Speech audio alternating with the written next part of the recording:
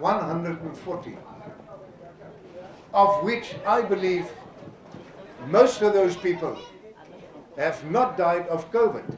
Maybe 40 or 50 died of COVID. Now you explain to me, how can you say if 40 people died of 2.5 million people over 11 months, then you want to tell me it's a pandemic?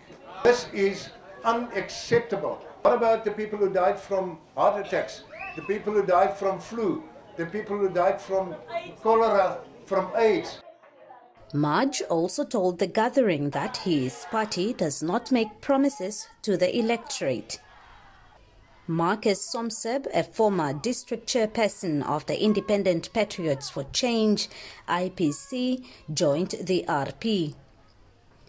Candidates for the Swakopmund and Arandes regional constituencies and local authority have urged voters to vote for them.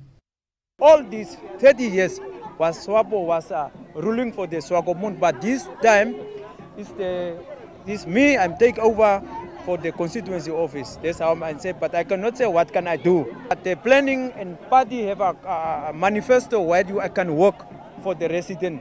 We have investigated.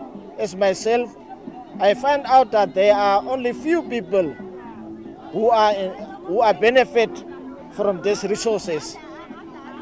I don't want to make any promises to our people in Arandes and Hendispai.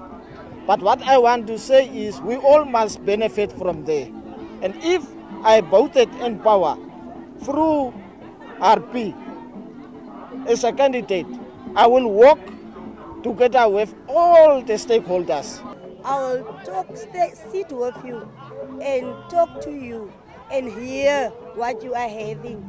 And from your agendas, I can work as a local councillor with the municipality. I am the ear and the mouth of people of Swakopmund.